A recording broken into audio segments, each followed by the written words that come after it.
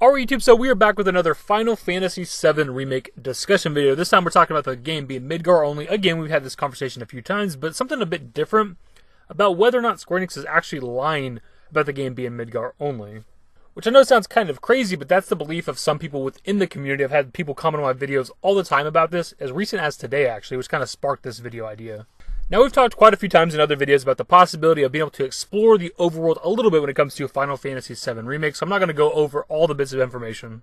But the sort of TLDR on this is that the game's supposed to be Midgar only, and the area outside of Midgar, all the way up to Calm, is technically still called Midgar. And we know based on the story synopsis we got not too long back that the game actually goes up to the point of us escaping Midgar, similar to the original game's Midgar segment. So based on that, there might be the possibility that we could explore the overworld a little bit, either in the end game or maybe like the after story, after credits, we can explore to Calm maybe. Or maybe even more than that. Maybe we go up to the Chocobo Farm, maybe even as far as the Midgar Zolom in the swamp, and he's actually like the super boss of the game. We've talked about that before. Either way, it's just sort of a theory, it's a bit of speculation, it's something that we've been talking about for months at this point. It's not based on anything that's happened recently. By the way, I think it's reasonable, I think it's possible, it's not asking for too much, we're not asking Square Enix to, give us the entire world to explore, just a little bit of it, right? If I could walk to Calm, I'd be satisfied with that. But there are people with much higher expectations than that. They think Square Enix is lying about the game being Midgar only, and are expecting to see stuff like the Gold Saucer, or even, major spoiler warning here, we'll take a quick pause. As far as the Forgotten Capital, which also means we get Aerith's death. Which, of course, this scene takes place at the end of the first disc. Which means that those people expect the first game for FF7 Remake to cover the entirety of the first disc of the original game, which I think is an absolute reach. That's absolutely not happening. Now, first, we could probably chalk this up to maybe some misinformation. It's the first game for the remake project, so maybe you could see why people might think that it covers just the first disc.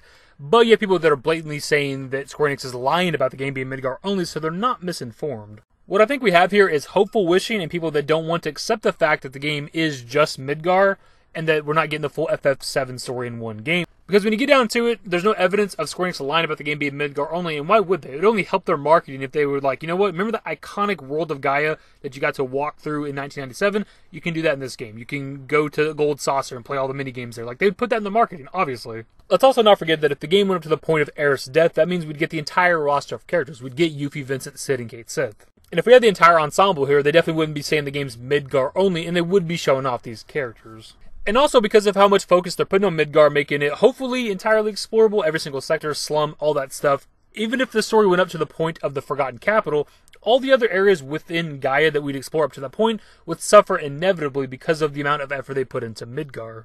And I personally don't want that. I don't want them to force an overworld and overworld locations just to satisfy those fans. But if they wait until the sequels to do the rest of the world, they can make the locations a lot bigger, a lot more detailed, a lot more in-depth. Maybe not on par with Midgar, it's a special location, it's a gigantic city, it does deserve its own game. But locations like Gold Saucer and Junon would suffer if they're crammed into the same game as Midgar because of how much resources went into making that one location. And I think a location like Junon would benefit immensely from waiting until the second game because it's the only other modernized city in the world of Gaia, has paved roads, vehicles, things like that.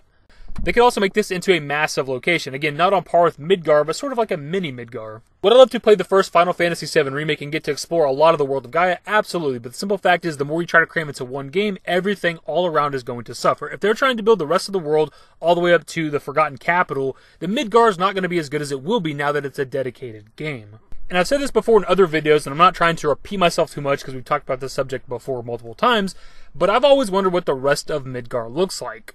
As somebody who's played the original game countless times throughout my life, there's so much of Midgar that we've never ever seen. Even in the expanded universe, there's sectors and things we've never seen to Midgar, and that's why I'm so excited about this game being Midgar only. And I don't understand how fans of the original game wouldn't also want that. People are so worried about the sequels, what's happening in the next game, what's happening in the rest of the world of Gaia. Like, I'm worried about Midgar, shit.